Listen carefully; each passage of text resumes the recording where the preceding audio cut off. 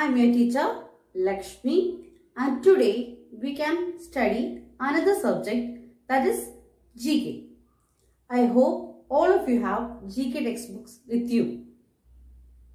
So today we are going to study the fourth chapter about uncommon creatures. Today we are going to study the fourth chapter, that is about uncommon creatures. What do you mean by uncommon? Uncommon means the creatures which are not seen commonly. The creatures which are not seen commonly in the world. Why? Because they either live in isolation or they are very rare in this world. They either live in isolation or they are seen very rarely in this world. Okay, first of all, let's look about squid. S-Q-U-I-D. Squid. Have you seen the squids? Have you ever eaten the squids? Yes. Let's study about squids in detail. Actually, what are the squids? Where are they seen? Are they actually fishes? No. Squids are not actually fishes. They come under the class cephalopods. That means they are marine, free-swimming mollusk. They are marine. Marine means that which are living in sea. Okay. Marine, free-swimming mollusk. Okay. Now, look at the body of the squid. Look at the body. It is long, narrow and elongated. This long, narrow and elongated. The head and the foot region are combined to form a structure. The head and the foot region are combined to form a structure. Look at the head. You can see two eyes, two large eyes on the lateral sides, on either sides. Two large eyes are there and a mouth is there, and the mouth is surrounded by 10 arms. The mouth is surrounded by 10 arms, out of which 8 are short. 8 arms are short and 2 are long and elongated, and they are known as tentacles. They are known as tentacles. They help the squids in catching the prey. They are active predators. The squids are active predators and they move along in groups. They live in groups. Let's watch a interesting video about squids. Now, just take a look at this.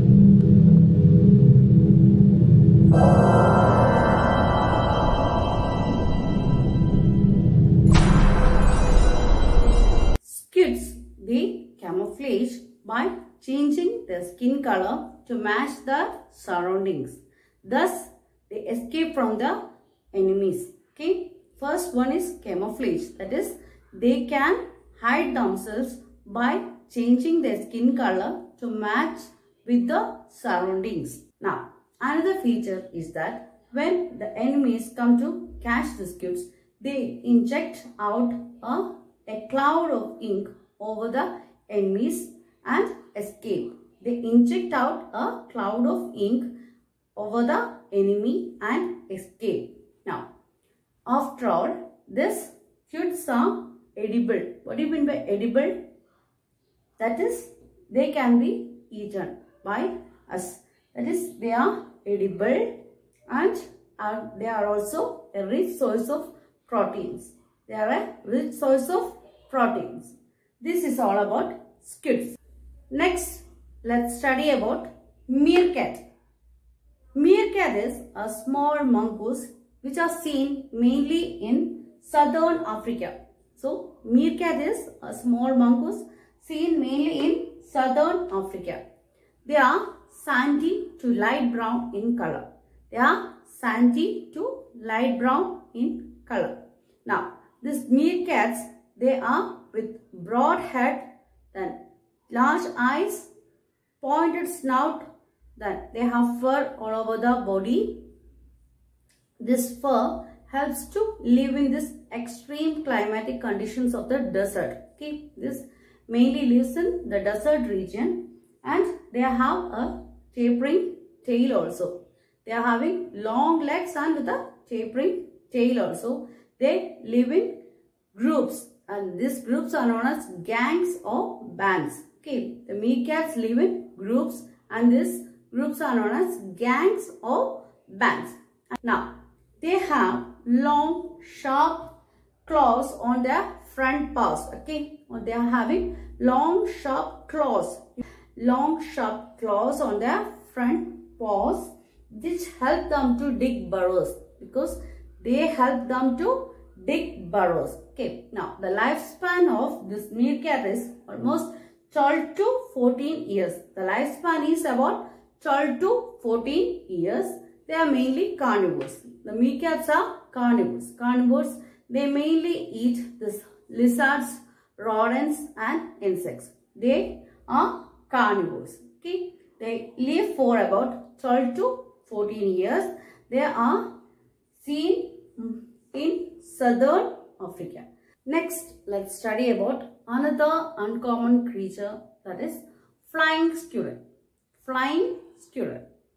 These flying squirrels, they are mainly seen in North America, Mexico and in eastern United States.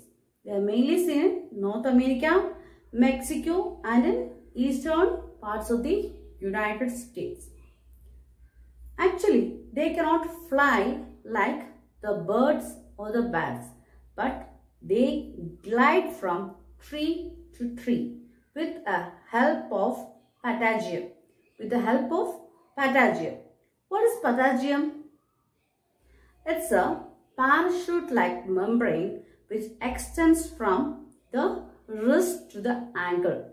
It extends from the wrist to the ankle. So patagium, with the help of patagium, they glide from tree to tree.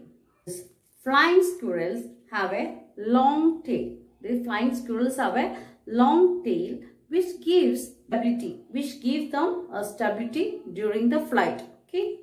Now, these flying squirrels, they are nocturnal. They are nocturnal. What do you mean by nocturnal? That is, they are active during the night time. They are active during the night time, and they are omnivores. Omnivores. That is, they eat the flowers, fruits, seeds, then fungi, birds' eggs, insects, and even the trees. So, they are omnivores. Let's see a video about mouth brooder.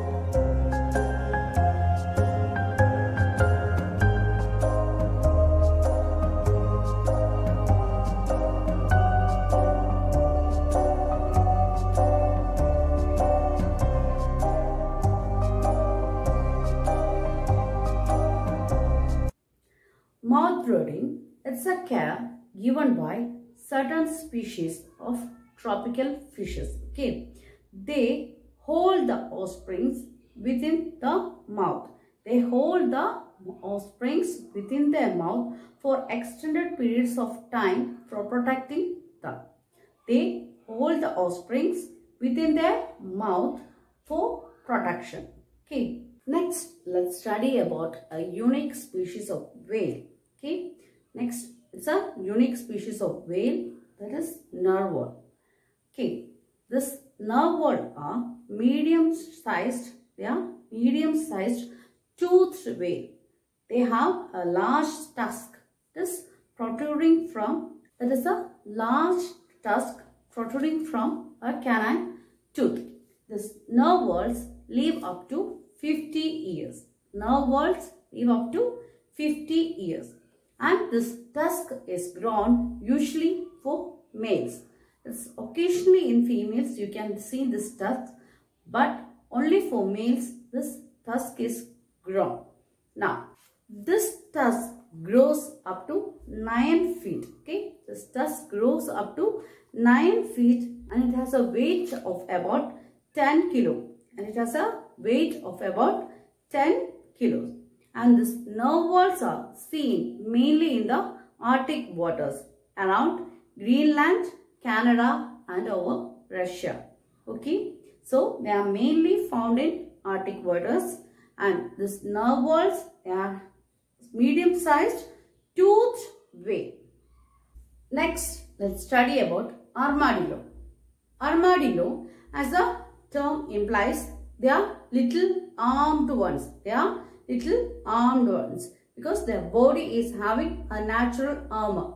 It is formed of overlapping plates. The armor is formed of overlapping plates all over the back, head, legs, which they cover almost the whole portion of the body. Now, the armadillo, as they are wild animals and they can harm people by attacking with their strong claws. They are barrel shaped and covered with a natural armor. They live up to 12 to 15 years. They live up to 12 to 15 years. They are omnivores. They have a long sticky tongue with which they catch insects, termites and ants. Okay? They also eat the fruits and plants. So that's all for today. In this lesson, we studied about so many uncommon creatures in this world, and read the text thoroughly and do write the answers in the spaces given there and study it. So that's all for today. Thank you.